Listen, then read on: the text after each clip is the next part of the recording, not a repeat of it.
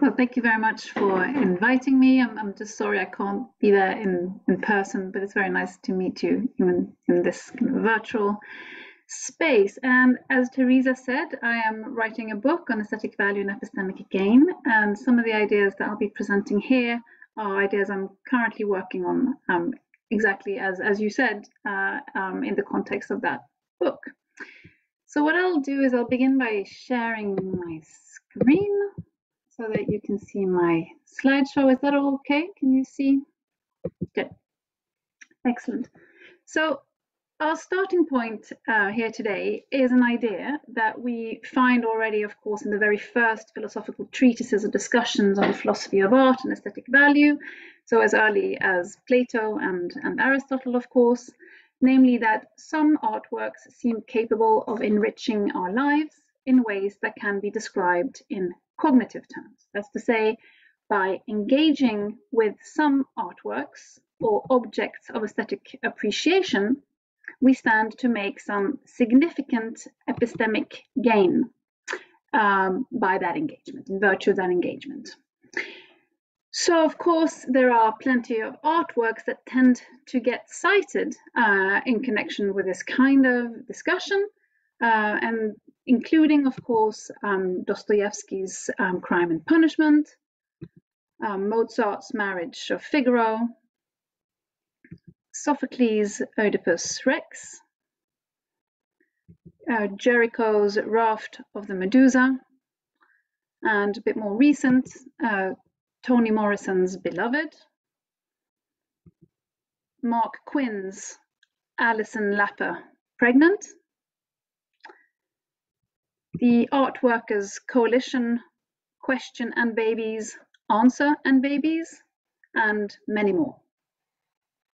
So notwithstanding the fact that art seems capable of yielding knowledge, propositional knowledge, say about a historical event or a person depicted, such as we see here, Napoleon or his coronation as emperor in 1804, or indeed exemplify a certain phenomenon or idea, such as Joseph Kossuth's exemplification of Plato's metaphysics as outlined in the Republic, the main arguments for aesthetic cognitivism have focused on the kind of knowledge or understanding that we stand to gain from art. So I'm going to tell you a bit about the main arguments that have been put forward in defense of cognitivism. So first we find the argument that art, and here of course especially literature, can give us a deeper understanding of our philosophical and moral concepts. Okay, so famously here, Eileen John, in her excellent paper from 1998, writes that art can give us a kind of philosophical knowledge of the nature of our concepts, particularly moral concepts, right? And famously, Martha Nussbaum writes that if we are to ensure a complete grasp of the particular requirements of certain situations, say, then moral philosophy should be supplemented with a kind of moral vision that only finds its full embodiment in some works of literature. And of course, Nussbaum uses here the example of the later novels of Henry James. Okay, so a second argument in favor of aesthetic cognitivism has it that art can give us important insights into human nature and what's broadly referred to as the human condition. So here we find, of course, Sigmund Freud, amongst others, who writes that most psychological insights stem directly from the plays of Sophocles and Shakespeare, at least his own psychological insights stem directly from Sophocles and Shakespeare. And John Gibson, who also works on this area, discusses how artworks, like moral responses, can embody ways of acknowledging or responding to the values and kinds of meaning that we find in the world and grasp what it is like to be human. Now, another argument which has had a lot of traction here is the idea that some art can give us knowledge of how to act in certain circumstances or how to do certain things. So to give you a set of examples here, for example, Greg Currie has argued that art can help us enhance our imaginative abilities. Noel Carroll and Jennifer Robinson have discussed the idea that art can educate us emotionally. And Nelson Goodman has even argued that art can enable us to alter the way we see the world visually. The things we actually see in the world can be altered by our kind of artistic training. And then finally, for our purposes in terms of arguments for aesthetic cognitivism, we find the idea that art can yield insights into human psychology and what it is like, so to speak. So, for example, what it is like to be tempted to give up on one's faith, or what it might be like to undergo a divorce, or what it might be like to be deceived by one's best friend, etc. So Matthew Kieran here, to give you an example of this kind of argument, has held that art can morally instruct us by rendering immoral perspectives or otherwise alien moral commitments intelligible to us. So we can explore these ideas in art and we can then understand them, whereas we wouldn't have explored them in our everyday life. And again, John Gibson writes here, I think very powerfully, that drawing solely on my own experience and my preferred books of theory, I will acquire no significant knowledge of what it is like to be a victim of systematic racial oppression or an immigrant struggling to make his way to an unwelcoming country. But I can read Ralph Ellison's Invisible Man or watch Elia Kazan's America, America, and in so doing acquaint myself with a region of human experience that would otherwise remain unknown to me. So here we find instances of propositional knowledge, of knowledge how, and of course also of knowledge of what it is like. Okay? And importantly, cognitivism incorporates the phenomena described in these kind of arguments into the general value of art, okay? And make it part of an explanation of why at least some art really matters to us. So what then of the most influential arguments against cognitivism? Well, these are, of course, of a different kind of nature, but amongst the powerful arguments against cognitivism, we find, for example, the idea that even if we might be able to learn something from engaging with art, so granted that we could learn something from engaging with art, this knowledge is merely banal or just trivial. Okay? So in the famous paper by Jerome Stolnitz, we find the thought that the truths disclosed or suggested by art resemble garden variety truths. They are indeed, in other respects, even flimsier. Okay? And it's also in this text by Stolnitz that we find a second formulation of this, a second kind of version or second argument against cognitivism, namely the idea that if we were able to learn from art, again, granting that if we were able to learn from art, that knowledge would not be unique. Okay, so there are no truths to be gained from art that can't also be gained in other ways.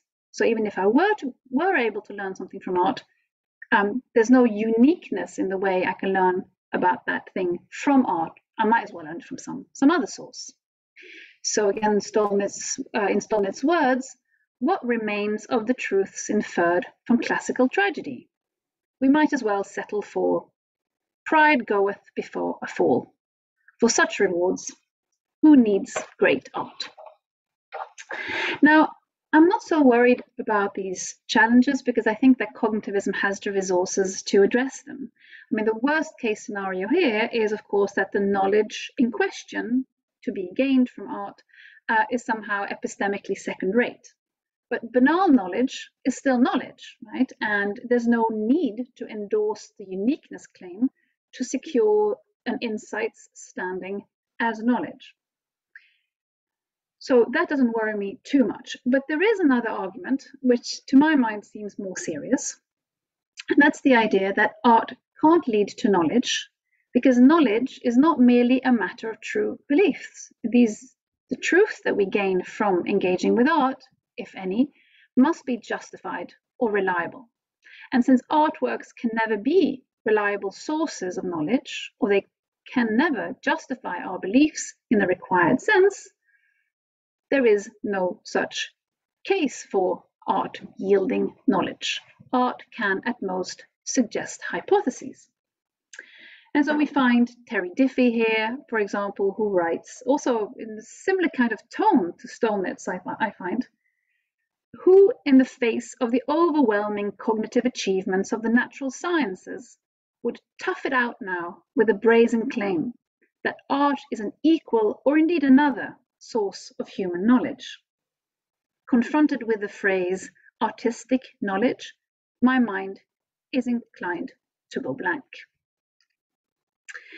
Now, more recently, Greg Currie has put forward a related point. It's not an argument for anti-cognitivism, but he is skeptical of cognitivism because of what you might call art's epistemic credentials. So in his excellent and recent book, Imagining and Knowing: The Shape of Fiction, Currie develops this point.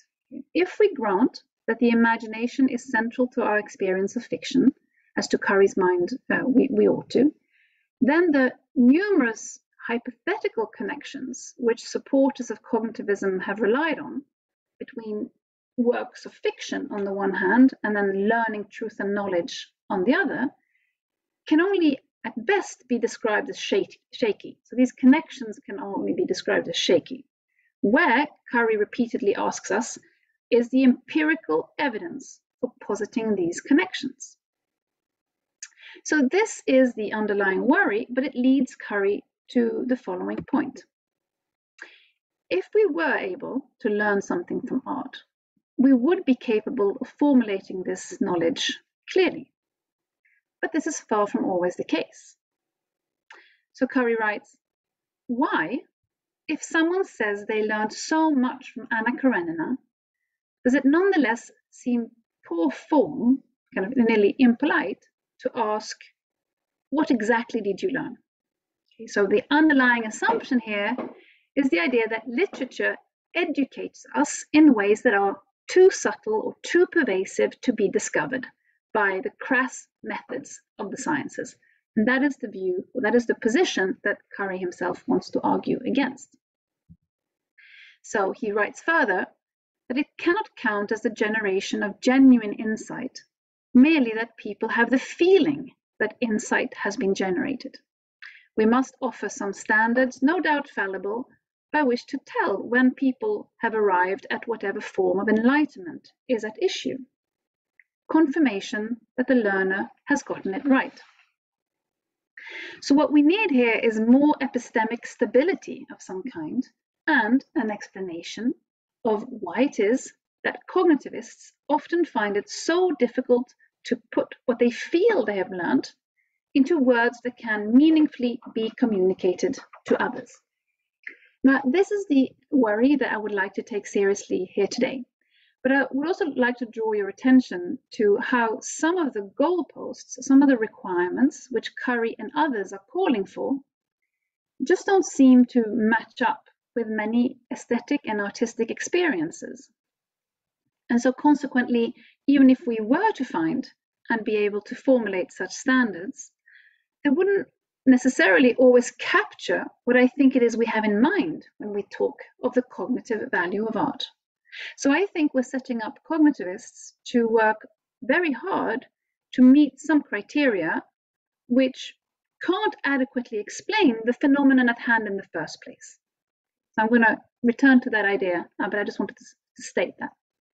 So what I want to do is to try to paint an alternative way of addressing this concern in order to then further down the line reset these cognitivist parameters or the expectations that we have of cognitivists.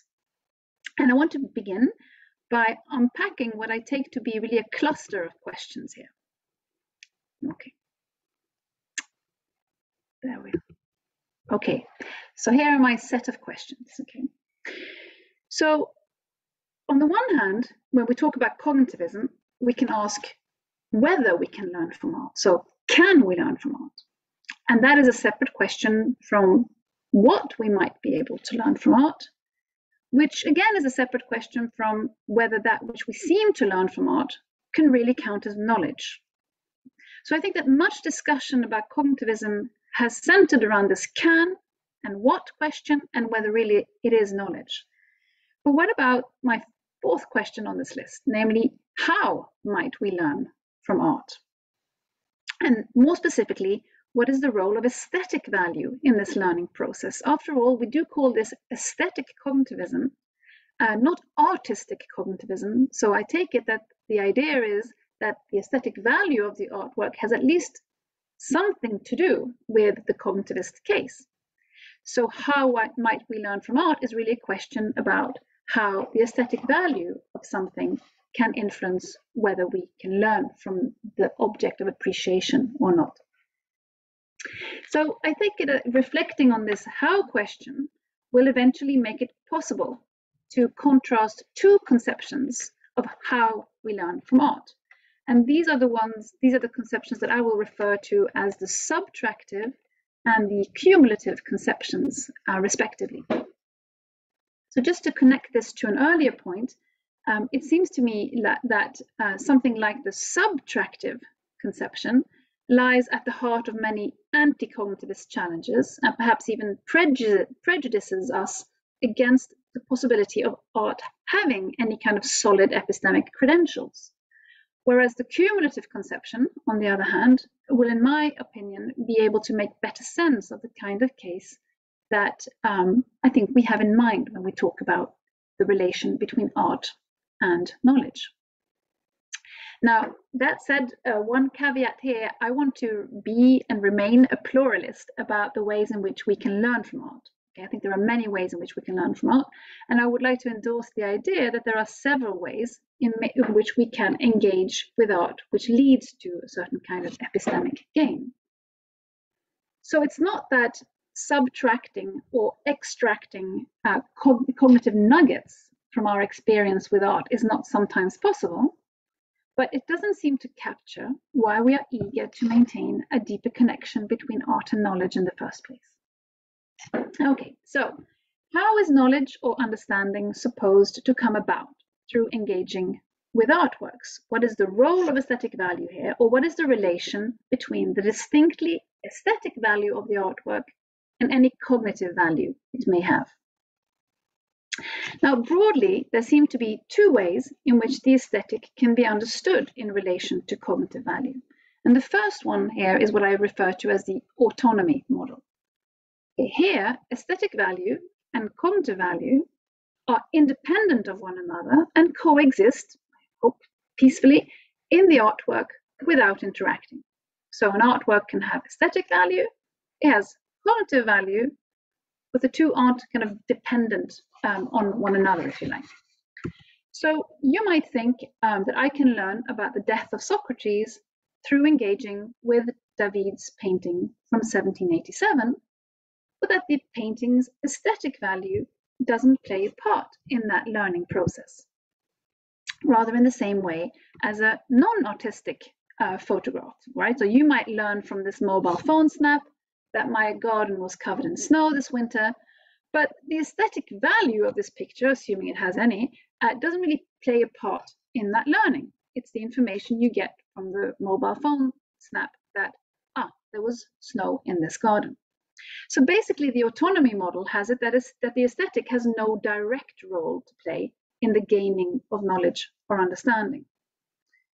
And what tends to result, of course, is the kind of knowledge we might also acquire in non-artistic contexts, right? So say you might acquire propositional knowledge about the weather conditions in Uppsala this winter. So in this sense, an artwork now becomes just another source of information, like any non-artistic source of information. But more interesting is what I will call the enabler model. Okay, so here, as I see it, the aesthetic value serves as the key to the knowledge which an artwork can yield. It unlocks, if you like, or unseals cognitive possibilities. It enables us to access the work's cognitive value. So engaging with the aesthetic qualities of the object of appreciation places us in a certain frame of mind, right? It might even activate our emotional sensibilities. It might make us more effectively receptive, priming us, if you like, or preparing us psychologically for knowledge.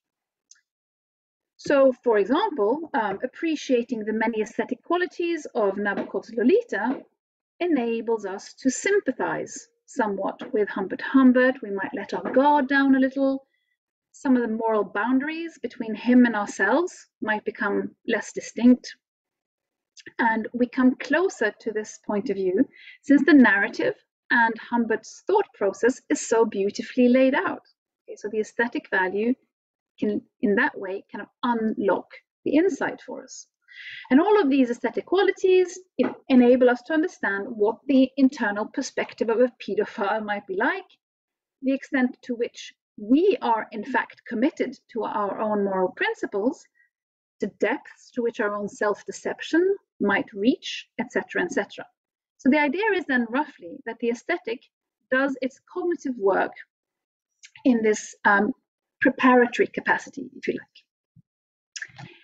Now, the autonomy model, in virtue of not allowing aesthetic value to play a significant role in the attaining of knowledge, not only seems to reduce the artistic case to its non-artistic equivalent, say, of an informative picture or historical document, it also just doesn't get to the kind of epistemic gain that we're primarily interested in.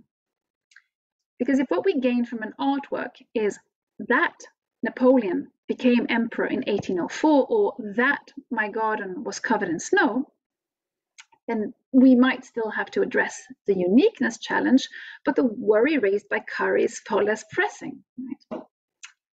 But of course, another reason why you might want to reject the autonomy model in the first place has to do with the underlying conception of aesthetic value, which seems to be at play here.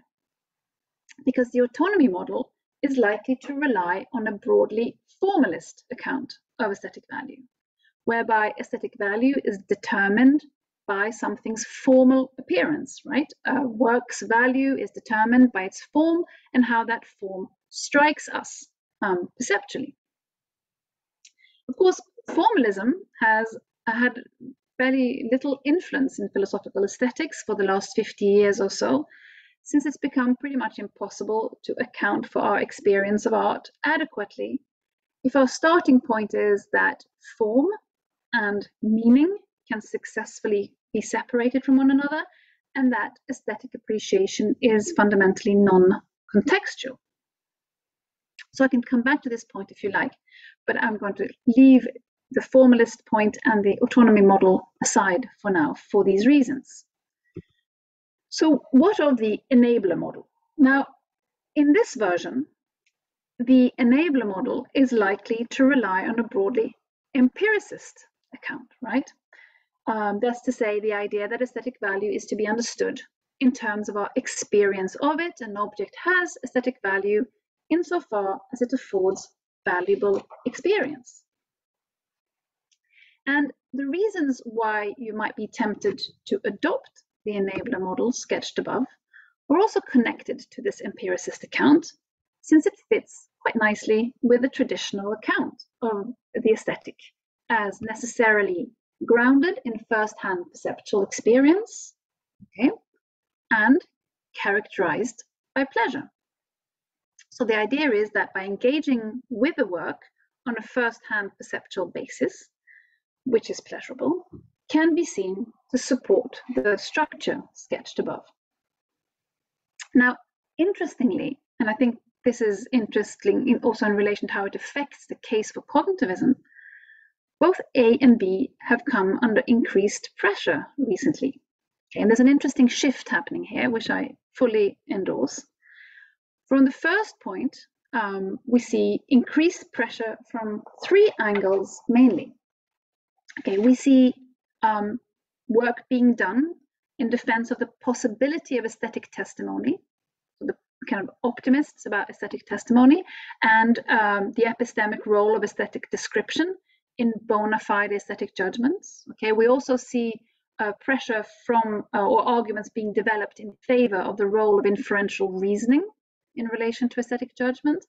And we see work being done to expand the kind of objects or phenomena that can be candidates for aesthetic appreciation, including moral character and non-perceptual art. So pressure on the idea that first-hand sense perceptual experience must ground all aesthetic experience. And on the second point, the kind of the hedonic account or the hedonic approach, if you like, we see a number of growing challenges which focus on the nature of pleasure itself, whether pleasure can be cognitive to a certain extent.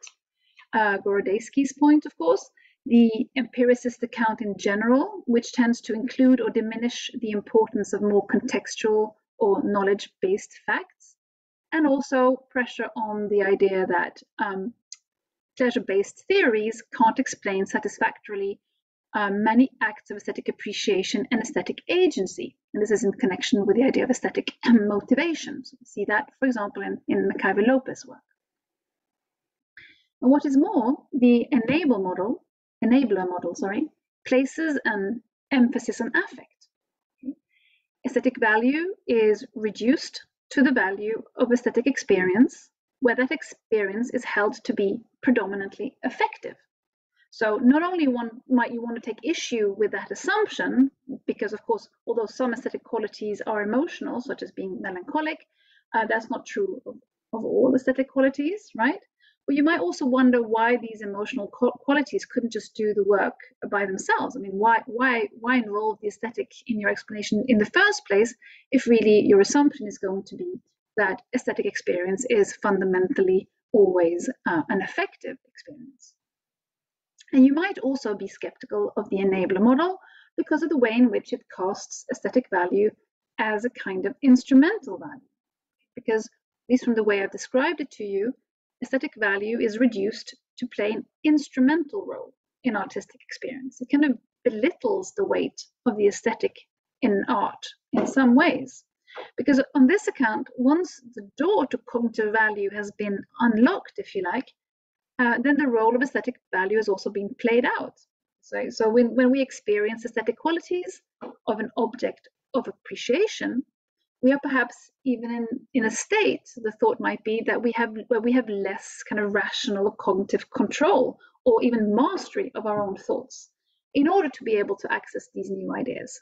But it seems in any case that the aesthetic value has an instrumental role to play in the unlocking of the cognitive value. And finally, and perhaps most importantly, is the idea of the aesthetic phenomenology here. Okay, so the aesthetic success or the experience of aesthetic value in art just doesn't seem to be a precondition for epistemic gain in practice.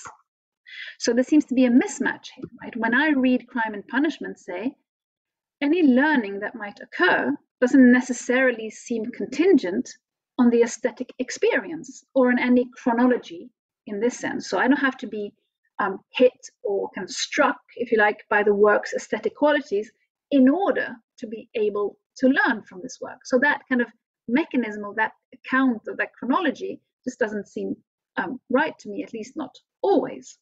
Now, these are not in and of themselves knockdown arguments. There are, of course, different versions of aesthetic empiricism, and enabling, or the kind of the idea of enabling, could be cashed out in different ways. So that's I'm perfectly aware of that.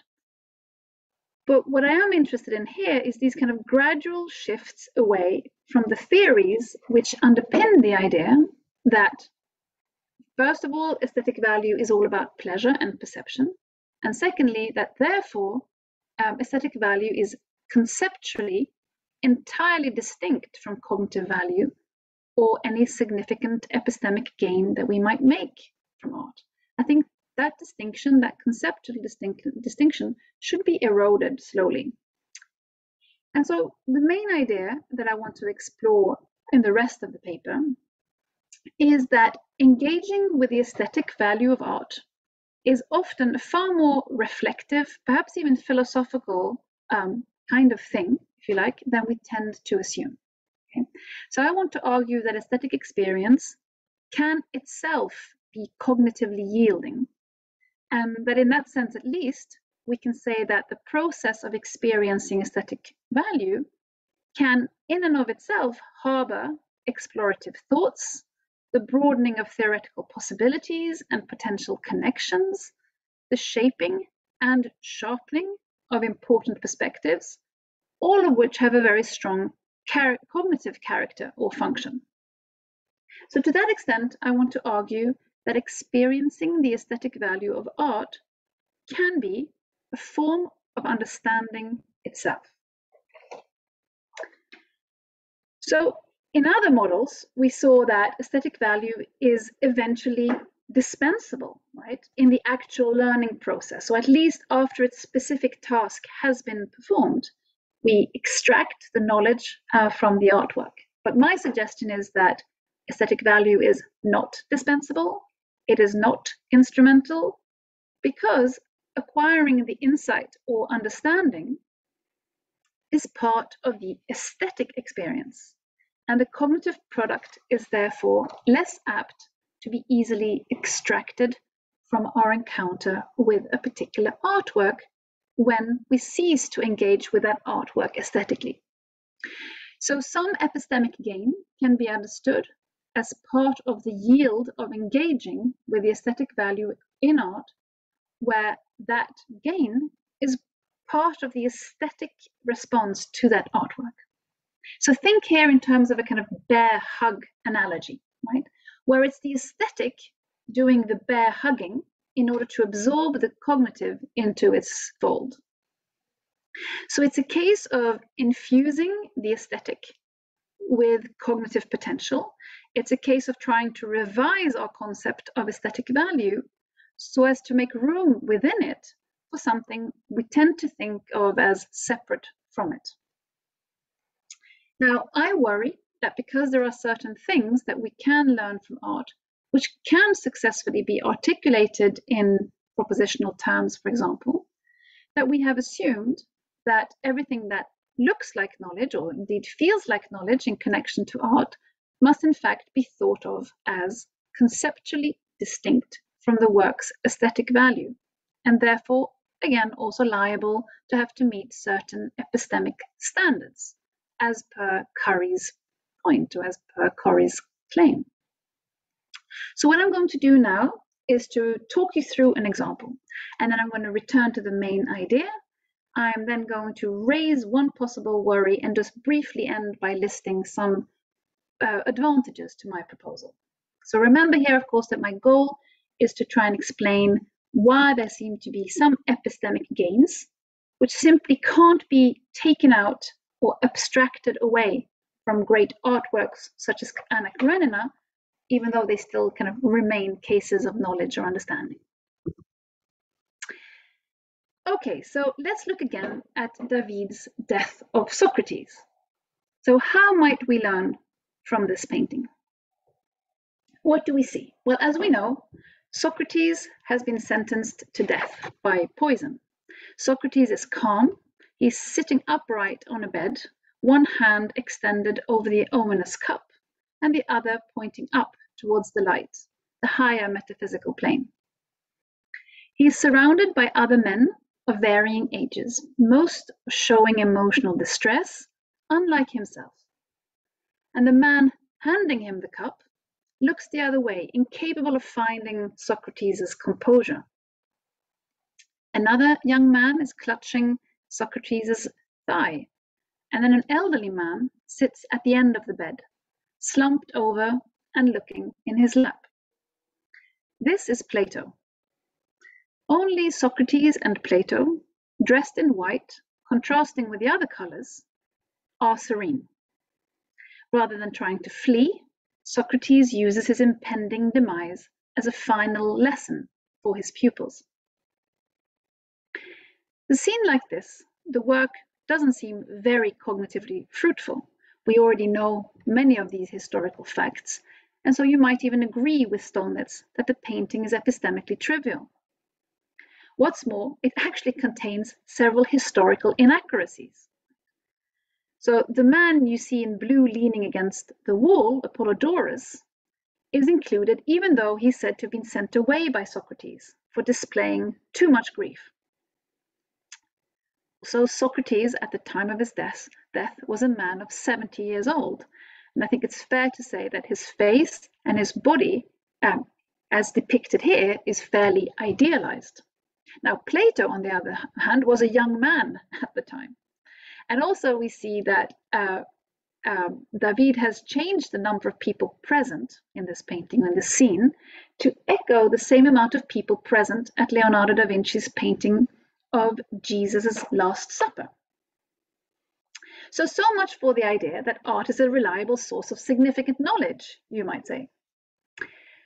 But what happens when we look at this painting, bearing in mind that it is a work of art rather than a direct source of historical knowledge, created with certain kinds of aesthetic qualities and artistic goals and aesthetic and artistic ambitions?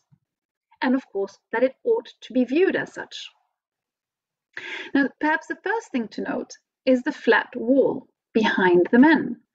This is not a coincidence. David's intention is to present the painting as an ancient Roman frieze, thereby invoking the particular way of looking appropriate to friezes, namely that they are read mainly from left to right, but sometimes also from right to left. So already here, in submitting ourselves to the work's aesthetic qualities, a new aspect of the world of the painting opens up for us. So if we look at this painting beginning, kind of going from right to left, what do we see? First, we see several men in distress. Something terrible is clearly happening. Right? Then we see Socrates still discussing philosophy and the immortality of the soul. Then we see the poison, which will have to be drunk. And finally, the pensive resignation of Plato. But if we look at it from left to right, we begin by seeing Plato as an old man, thinking back to this event. He is the narrator, just like in the dialogues describing Socrates' trial and death. The depicted scene plays out as a memory, in the words of one art historian, vibrant, beautiful, and bittersweet. The painting is now about the meeting of the minds of these two philosophical giants. By submitting to the work's aesthetic character, that's to say its composition, its aesthetic qualities, the symbols, gestures, and traditions which endow them with so much meaning, we begin to see the new dimensions of the world that is represented here. Also, David signed this painting in two places. He put his full signature under Crito, the young man clutching Socrates' thigh, and he put his initials under Plato. His initials under Plato are a reference to the fact that the story comes from Plato, and a thanks, if you like, for the inspiration. His fuller signature under Crito means that this is the character whom the artist identifies with most. Crito is clutching Socrates' thigh, and in this way, David designates himself as a man who likewise clutches at the morals and values that Socrates represents. David, the quintessential neoclassical artist, wanted the viewer to understand that reading Plato is the key to keeping the soul of ancient Athens alive. Again, it's by noticing the aesthetic merits that we begin to grasp what the cognitive dimension of this painting amounts to. You might say that our understanding of the tragedy of Socrates' death is directly in proportion with the artwork's aesthetic value.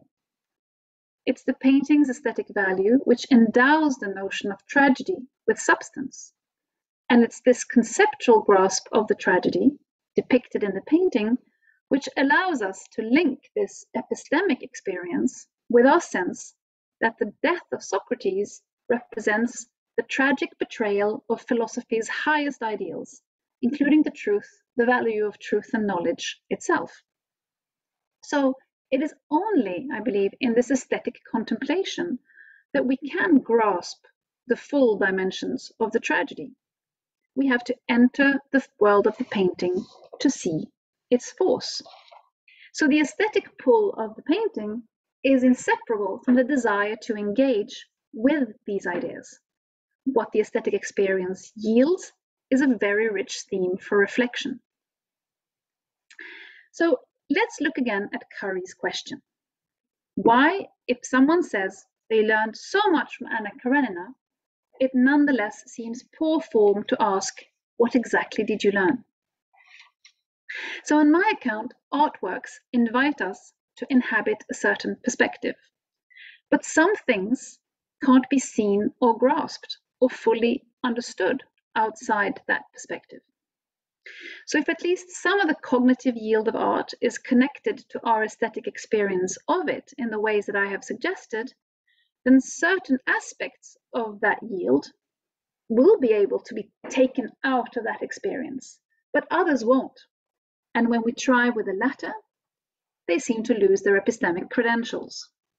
So if we strip the epistemic gain from its aesthetic context, it loses its very character. Now, why call this aesthetic value or aesthetic experience? Well, I think it's an accumulation of moments in which the aesthetic character of the experience is essential. Does it lack all sensory components? Certainly not. Does it lack all pleasure? Certainly not. But neither is it an exercise which is primarily knowledge-oriented. It is playful, it is interpretative, often probing and explanatory. So its aesthetic value, since it involves engaging with the artwork's aesthetic qualities on the work's own terms, not with the aim of raiding War and Peace for historical details about the Napoleonic Wars, or indeed the death of Socrates for information about the poisoning of the philosopher. And this is why I think we also go back and revisit paintings such as these, right? Even now that we feel that we have made some epistemic gain, my guess is that you would quite like to see that painting again right now and to have another look and to continue engaging with it in that way. So my basic idea here is that experiencing the artwork aesthetically keeps that gain, the epistemic gain, as to say, alive, so to speak. So finding the work beautiful is what keeps the insight alive and also open to continued questioning and exploration and connection making. In other words, finding the painting beautiful is the ground for maintaining the belief that the death of Socrates is indeed tragic.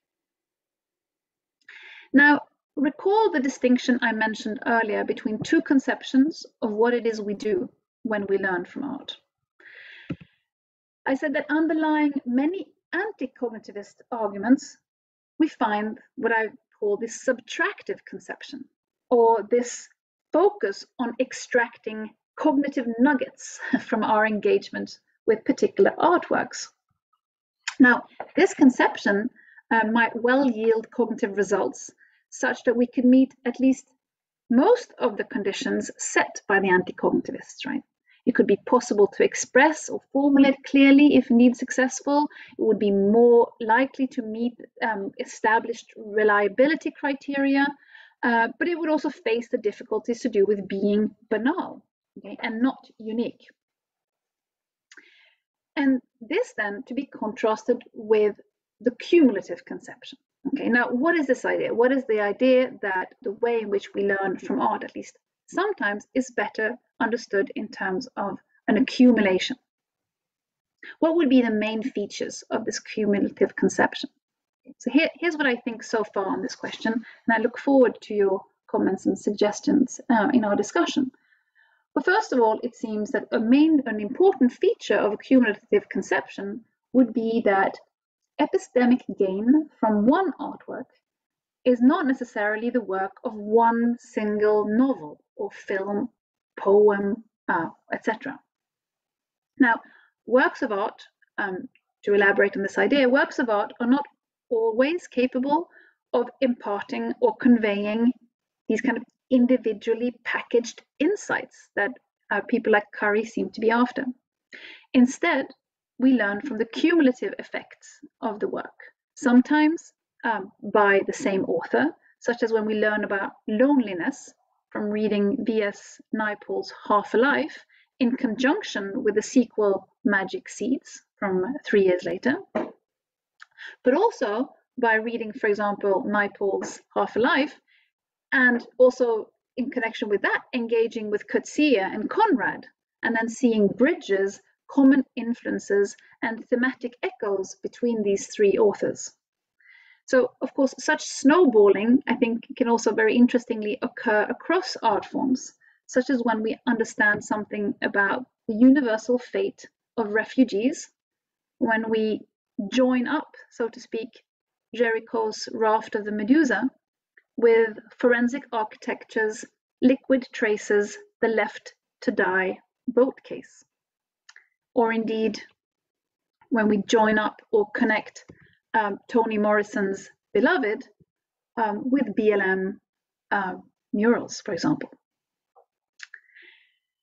So that's the first feature I would like to describe this cumulative conception in terms of. My second central feature is the idea that the epistemic gain from art can't meaningfully be disentangled or isolated from other previously acquired items of knowledge, also from non-artistic contexts. Right?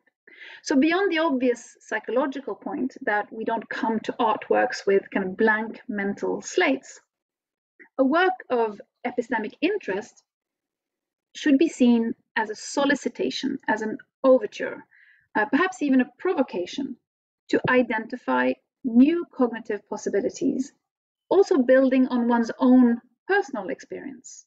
So what I learn from, for example, reading Shikibu's The Tales of Genji is largely dependent on, for example, whether I have been to Japan myself. And that, of course, can never be identical to anyone else's private cognitive combinations or constellations, which, of course, may make it seem banal or difficult to articulate to other people. I think that's fairly obvious. And then my third feature here of the cumulative conception is that the epistemic gain that we stand to gain from art depends to a great extent on the listener, viewer, or reader considered as an epistemic agent. Okay, so what I mean by that is that engaging with art can serve as an invitation to take control of our own epistemic trajectories. So what we learn from engaging with fiction, for example, depends largely on what we actually do, so to speak, with the epistemic potential of the work.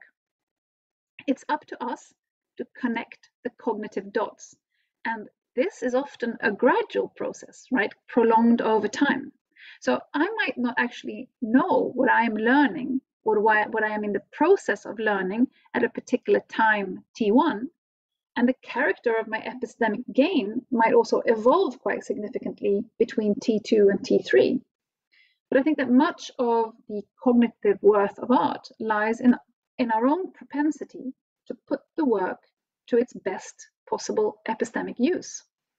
And I think that when we say that books or films, for example, can stay with us for a long time, I think this is an approximation of what that can mean. So just to conclude, I think further exploring and developing this account of aesthetic value, the blurring of the conceptual boundaries between the aesthetic value and the cognitive value of artwork, the bear hugging of aesthetic value in order to absorb at least some cognitive components, can lead to the following advantages, or at least open up for alternative ways of, for example, thinking about the role of aesthetic value in art-based learning processes. It can open up for new ways of developing standards of confirmation for what it might mean to get something right, and the ways in which art can benefit us epistemically. Also of offering non-hedonic explanations of art's value and of incorporating more up-to-date accounts of aesthetic value, as we saw in relation to the empiricist account or the criticism of the empiricist account. I think there might also be possibilities in terms of explaining why the aesthetic doesn't seem to operate on some kind of on-off button basis during our experiences of artworks. And finally, it opens up possibilities for capturing why we are eager to maintain this connection between art and knowledge in the first place. Thank you very much for your attention.